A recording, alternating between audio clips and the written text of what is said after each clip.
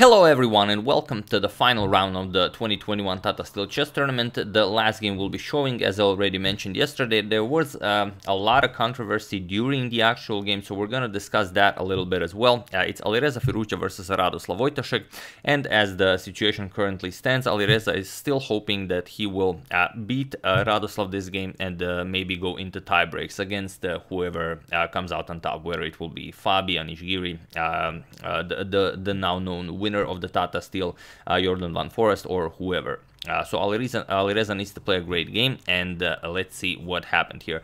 And also I have one very interesting announcement at the end of the video, so stay tuned for that as well. So Alireza with the white pieces opens with knight to f3. We have d5 by Radek, we have g3, and now knight to d7, going for the King's Indian attack with white. We have d4, and now knight to b6. This is the so-called Barca system, and it's a very sneaky way to play with black. We have knight to c3 and now knight to f6. So the four knights are outside, but this knight is a little bit to the left. I know this triggers a lot of you, but chess is sometimes ruthless like that. So here a4, immediately Alireza wants to kick away this knight from b6, so a5, preventing that, and now bishop to g2. Alireza continues developing h6 and castles, and here bishop to f5. And just to get you ready for it, this will be a very complicated game with a very tricky lines. So knight to h4, going after the bishop, bishop to h7, and now the immediate f4. Already Alireza wants to play f5, close off the light square bishop, and kind of make it problematic for black to play e6. So Wojtaszek goes e6 right away, and f5. Now Alireza wants to capture on e6 and get a nice semi-open file for his rook. And here bishop to e7. Here if you capture it, there's just nothing good to come of it. If captures, captures, and captures, White's setup is just great. He's going to develop the queen, for example, bishop to e7, e4, and after captures and captures, you can castle, but then let's say c3, White will get the queen into the game, the bishop, then play rook a to f1, have already rooks doubled on the f file, and White will have a great game. So instead, after f5, we have bishop to e7 by Wojtaszek, and now bishop to h3. Mounting more pressure on that e6 pawn, queen to d7 defending, and now queen to d3, also adding another defender to the f5 pawn, queen to c6 now, and here comes knight to b5. And here Alireza wants to bring his bishop to f4 and go after that c7 pawn. So here knight to c4 first, kind of saying that maybe you cannot play bishop to f4, but of course Alireza can do it. This is never actually a problem. So bishop to f4, and now of course you cannot go after the pawn, even though it attacks the queen, because just queen to b3, and then the knight has to move, and then you capture on c7, knight c4, knight captures here, and it's just game over for black. So instead, after bishop f4, we have knight to d6, and now comes queen to e3. I would just like to mention that instead of this queen to e3 idea, you could go for some captures on d6, but as usual, if you don't really gain anything, you do not play moves like that. So queen to e3, aligning the queen nicely with the king here, and also you have to be very careful here, because you can never castle queenside, at least not while the knight is here. For example, if castles knight to a7 check, just picks up the queen. So here we have knight to c4, again challenging the queen, queen back to d3, and now bishop to d6. So Wojtaszek offers a trade of bishops, and here we have knight captures on d6. Alireza trades this knight for bishop. It's very interesting. Alireza had a very interesting move here that I'm going to mention, but it's a move you simply don't even consider. It's something the great Misha would maybe consider. Bishop captures on h6, g captures, and now b3, trying to kick away the knight, and now black has to figure out that, okay, my only square is b6. Even though b6 is a terrible square for the knight, he would have to give the knight back with knight to e5, but just to show you, if knight to b6, queen to e3, and White's position is just great, regardless of White being down a pawn. He has a beautiful bishop here. Queen excellently placed, the knight is a monster. You're ready to open up the f-file to bring the other rook into the game. And like we already mentioned, black will struggle to find a good move here, because castles is never an option because of this check losing the queen. So it was bishop captures on h6 is a very complicated idea, but Alireza goes for knight captures on d6. This comes with check. We have knight captures on d6, and now bishop to e5, just improving the position of that bishop, and now comes knight d to e4. Black also wants to have a nice outpost for the knights. We have queen to a3, now preventing the kingside castle, and now queen to d7. Here Wojtaszek wants to play c6, even though here castling queenside is always an option, but it looks very scary. White can just start pushing those pawns, get the rooks behind the pawns, and well, it just doesn't feel all that pleasant. But okay, queen to d7 was played, and now c4. So Alireza wants to open up lines now, as the black king is probably going queenside, but it's still very early to tell. So c6, and now f captures on e6. We have f captures on e6 and c captures on d5. We have knight captures on d5, and now bishop to g2. So what do you play here? Knight to d2 by Radek, going after that rook, and if you're not careful, knight to c4 is coming with an attack on the bishop and the queen. So here, rook f to c1. Maybe a slight improvement is bishop to f3, but this is such a crazy engine move that it seems weird to even consider this. Now, of course, capturing the rook is out of the question because of bishop to h5, but then after castles queenside, you could maybe then shift the rook to c1. So maybe the bishop is better on f3 than on g2, but you know, who are we to know such things? So here, knight to d2 and rook f to c1 as planned. We have rook to f8, and now comes knight back to f3. So here, knight captures on f3 and bishop captures on f3. So as you can see, bishop finds its way to f3 either way. And now, not going for a queenside castle because that would be too dangerous, king to f7, going for a nice artificial castling with king f7, king g8. And now finally e4, grabbing hold of the center and kicking away the knight from d5. We have knight to b4, and now queen to e3. We have king to g8, the king now is safely tucked in on g8, and now rook to c3. The rooks can now be doubled up on the c file, and maybe Alireza can make something of this. We have rook 8 to d8, and now comes h4. We have b6 by black, and now bishop to e2, shifting the bishop over to this diagonal. We have queen to e7, and now bishop back to g4 now, putting pressure on the e6 pawn. So here, queen to f7, but queen to f7 is not really a problem for white because black is playing a waiting game here. Here, Wojtaszek is waiting for Alireza to decide what he wants to do. Do the rooks belong on the c file and the f file? Does he want to play d5 at some point? He is just testing him, and here, h5, just grabbing more space. The bishops are excellently placed here because they cover all of these squares, and you really don't have to worry about that queen rook battery there. So h5, grabbing more space here, not allowing any g6 ideas in the future. We have queen back to e7. Again, black just waits to see what white will do. And now rook 8 to c1. And here Alireza says, I might be interested in grabbing this as I'm attacking the e6 pawn, so it could be that something good comes of it, even though it will come with the price of an exchange. And here, if you go for this knight to a2, which Alireza is allowing with the double attack on the rooks, you would get exactly that. Rook captures on c6, and after you capture on c1, first a nice Zwischenzug, bishop captures on e6 with check. King h8, and only now you recapture the knight here, and you get this well, really weird position where white has this amazing center ready to pick up more pawns on the queen side, and the e4 pawn is off limits. If you capture on e4, then of course queen captures on h6 is coming, and that's just it. Bishop to h7, and now rook to c7, and it's game over. The queen moves and you're getting checkmated, or you have to give up the queen and then you're getting checkmated. So after rook 8 to c1, Radek said, alright, that seems to be like too much. I'm just going to play queen to e8, defend this pawn one more time. But now he allows bishop to c7. And now Alireza will grab a pawn, but he will still lose the exchange. So rook d7, we have bishop captures on b6, and now finally knight to a2, going after the rooks here. rook captures on c6, and now knight captures on c1. We have rook captures on c1, and now rook to b7, attacking the bishop here, and bishop to c5. So everything is nicely defended. You cannot grab the pawn because the rook is hanging.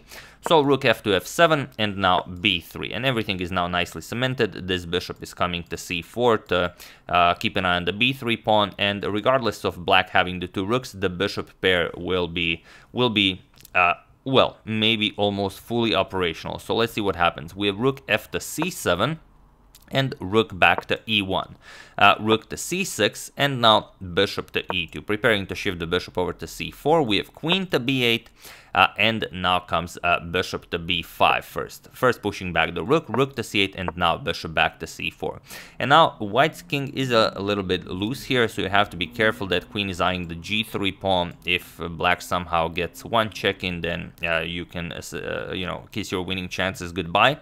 So here king to h8 unpinning, and now comes rook to f1. So what do you play here? We have bishop to g8, adding more defense to the d5 square, and now comes king to g2. So the g3 pawn is nicely defended. Rook to d7, and now rook to f2.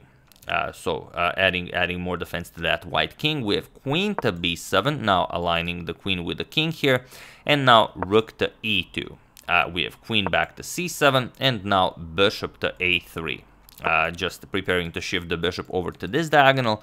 We have queen to b6, now preventing white from going d5 as the queens would get traded off. So bishop to b2 first, defending the pawn one more time, and now bishop back to h7.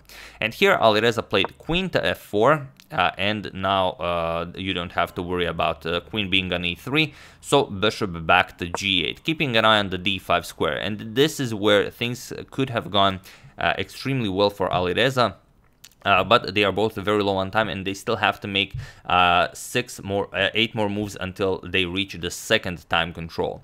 So here Alireza played queen to g4. However, I will just mention d5 here is just great. It seems like it's impossible because this is defended twice, but for example, captures, and now you don't have to worry about bishop captures because the tactics work in white's favor. For example, bishop captures on d5, rook captures, and now bishop captures on g7. King captures, and queen to g4 check picks up the rook.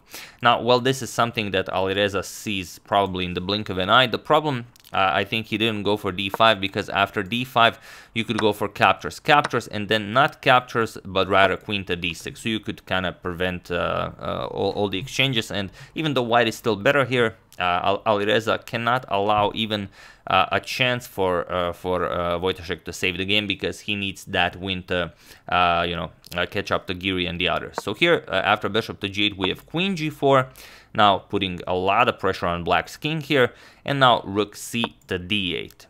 We have bishop to c3, and now comes a move that is really tricky, queen to c6. Here Radek gives up the a5 pawn voluntarily for some counterplay, or maybe it was even a blunder, but I don't think it was. I think he actually wanted to give it away. So here bishop captures on a5, and now rook back to b8. We have queen to f4, now attacking the rook there, and rook d to b7. And now black is ready to give up those rooks for the bishop and the pawn. Point being that if you play bishop back to c3, then black happily picks up the pawn here, captures, and captures. The bishop is under attack, let's say bishop b2, and now the game continues, but black will very easily collect the rest of the pawns. You've given back the material, but you've taken care of all of the threats on the queen side. So Alireza doesn't allow that. He goes queen to e3, adds more support to the b3 pawn, and now queen back to e8. Attacks the h5 pawn, Alireza defends it with the g4, and now queen to d7. And here there are some ideas of playing king to h3, for the moment improving the position of your king, but Alireza goes for the immediate queen to g3. So what do you play here? Here Alireza is giving up the d4 pawn in order to play bishop to c3 with tempo. And Radek, after considering the position for a while, decides to capture it. They are both extremely low on time, and this is move 58, so 2 more moves until time control. Bishop to c3, and now as the queen is under attack, queen to d1. And they both need to make one more move to reach time control. And here Alireza played rook to d2. He reached the second time control, and this is in fact the strongest move recommended by the engine. And it was at this point that Alireza left the playing table, and he went on to see what was happening with the tournament. And I think it was at this point that he saw that he no longer has chances of getting into tie breaks, because Van Forest has better additional criteria than him. And even if he wins the game, both him and Giri would have better additional criteria, and it would definitely be a match between the two of them, and Alireza would not even get a chance to compete. So here I can imagine that he was very, very sad when he saw this, but then his problems only started then, because I mean, that kind of ruins your entire tournament, because we all know Alireza came here to win it and to show everyone that he's the best.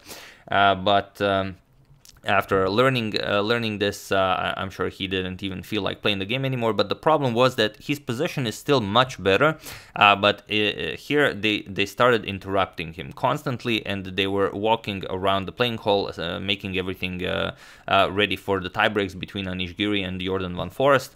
And Alireza was, of course, very annoyed by this. He was, telling them to back off, to, be quiet. He's still playing the game. And then they even interrupted the game at some point to tell them that they should move in another room to continue playing the game there. But that's just something you don't do. I mean, I know when I was playing in tournaments, and I'm nowhere near in the playing strength of these guys, but it doesn't matter. When you're playing your own game, and when you're in the game for 5 hours, they were playing over 6 hours, and someone interrupts you, it just completely shatters your concentration. And it's something that's very interesting, because I seriously doubted that they would do something like this if it was Magnus still playing, or let alone imagine if they did this to Garry Kasparov. I mean, there are videos on YouTube where people just walk to look at Kasparov's position, and he gives them such a death stare. It's an instant kill stare. So interrupting Kasparov in a position like this would be, I don't think they would, live to tell the tale. But Alireza is only 17, and I guess they figured, yeah, it's okay to pick on this kid. But it was very, very poorly done, because it's not only the final standings of the tournament that matter here, but Alireza is also knocking on the doors of being in the world top 10 in classical. So interrupting him here, that's just something you don't do. But okay, it happened. What can you do? After Alireza's rook to d2, queen to b1 was played. Radek also reaches time control, and now here you have to find the move here. And the best for white here is now queen to d3, and white has to opt for an endgame. But I think Alireza was already very, very annoyed here, and that he simply couldn't concentrate to take this game into an endgame. For example, captures, and now black would have this freeing e5 move, going for bishop captures to eliminate the defenders of the b3 pawn. We would see captures, and now b4, and white still has the two connected pass pawns here that are defended, and it would be a very, very tricky position to play, but white is better, and Alireza can still push. However, after queen to b1, Alireza played queen to f4 rather quickly, and it seemed like there's no defense. I mean, everything is hanging, this is hanging, the bishops are just amazing here. How do you stop this? But there is one move that saves Radek, so feel free to pause the video and try to find this saving move while I give you a couple of seconds.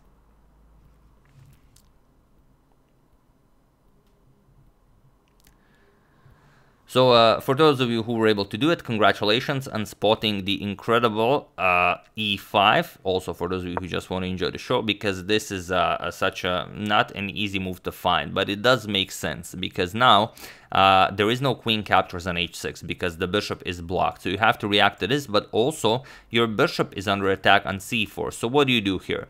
Problem is, if you go queen captures on e5, you're not really threatening anything. Black will just capture on c4, and after b captures, let's say rook f8, threaten queen to f1, and you don't have any threats. This is defended by the rook on b7. So here, Alireza said, okay, I'm just going to grab this, and I still have this threat, so what do you do? But Wojtaszek said, I'm just going to play bishop captures on c4. It's not a problem. You don't have any threats here. If you capture here, I'm just going to play king g8, and now your queen is hanging. You have to move the queen, and now I'm just going to play rook g8, again with the same threats, and black is just winning here. So Alireza, after this bishop captures on c4, decided to play b captures on c4, and it was in this position on move 63 that they agreed to a draw, as now there is really nothing more for white to do here.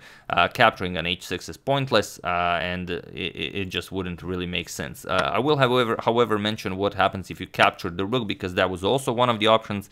Still, just rook to f7. Again, black grabs hold of this f1 square, and not much you can do here. If queen to e3, even a bishop captures on b3, you can even grab that pawn to completely eliminate white's counterplay, and you would very much enjoy playing this. But here Alireza just played b captures on c4, and it was in this position that they agreed to a draw, because even if the game continues, you would see something like rook to e8, and you don't really care. If queen captures on h6 check, king g8, white doesn't have a good continuation here. If queen to g6 preparing h6, just rook to f7. The rook is also under attack, so rook f7, and now h6 here, challenging this pawn, but it's not a problem. Just queen f1 check, and now it's just a draw. King h2, rook f2 check, captures with check, and now black either continues checking you or you go up the board. Queen e3 check, king h4, and then just continue with queen to h1 check. Or if you go queen to e3 here, which is even better to connect with the pawn here, now you either push the white king back, or if white insists, just queen captures on h4, you trade queens, and now this is drawn. Bishop f4, let's say king h7 defends the pawn, e5, but you will collect all of these pawns, and it's not a problem. So after b captures on c4, the game ended, and what a fight it was. But this is just what I wanted to say.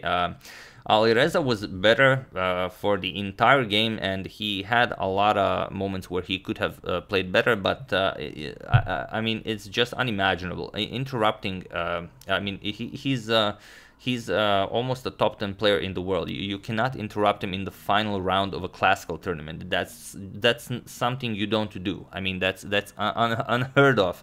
I mean, like, I have no better example, but imagine if they did this to Magnus or Kasparov. It would be, I mean, I don't know. So very poorly handled by the organizers, but I guess they the players signed off on this before the tournament even started, that if such a situation occurs, then they would act this way. But even if that's the case, I don't think it justifies how they handled it. So that's the game. Hope you guys enjoyed it, and like I said, I do have some news, as well, as the channel is nearing the mark of 1 million subscribers. I decided to start a second channel where I will be helping any of you, whoever wishes to make video content, of course, regarding chess. You will be able to contact me, and I will be using this other channel to promote other chess channels. So if you are interested in that, I will talk a little bit more about this, because this was a long video. I don't want to spend too much talking about it now, but basically, I will put a link to the channel in the description below, and also an email where you can contact me and you know, ask any questions if you're interested, and also maybe send at least a little bit some of the video material that you are either currently producing or you are preparing, if you are maybe interested in starting a YouTube channel. So the reason I'm doing this is that well, I've already grown too big, and I would like to use this, you know, power for some good. So if I can help you guys start your own channels, and also help everyone else who enjoys chess to even find you, because you might be creating awesome content and people just can't find you in this well, huge sea of YouTube channels. So that was kind of my idea here. So feel free to contact me. The email is in the description below, and also the link to that channel is in the description below. There's still nothing on it, so there's no point subscribing to it now, because there's still nothing on it. I will inform you guys when we will start producing content there, so you can also check that out, and you know, discover other content creators who are just maybe starting out, but maybe have awesome content. Maybe it's not going to be chess analysis, maybe it's going to be chess lore, maybe it's going to be chess history, maybe it's going to be I don't know, it could be anything fun related, you know, like literally anything. So just wanted to get that out there, just to know that that's something that's definitely happening. But yeah, hope you guys enjoyed it. Better luck to Alireza in the next one. But as we've seen from his play in this tournament, I think it's fair to assume that Alireza is definitely the future. So yeah, I hope you guys enjoyed it. Once again, I would like to thank Mr. SB, Ari Eisenbach, Stefan Heber, and Bradley Peterson for a contribution to my channel. Thank you a lot, I really appreciate it. As usual, you can check 2 of my previous videos here. Thank you all for watching, and I will see you soon, continuing the coverage of the Morphy saga, checking up on your wonderful suggestions, and whatever else happens in the chess world. Thank you all, I will see you soon, and have an excellent rest of your day.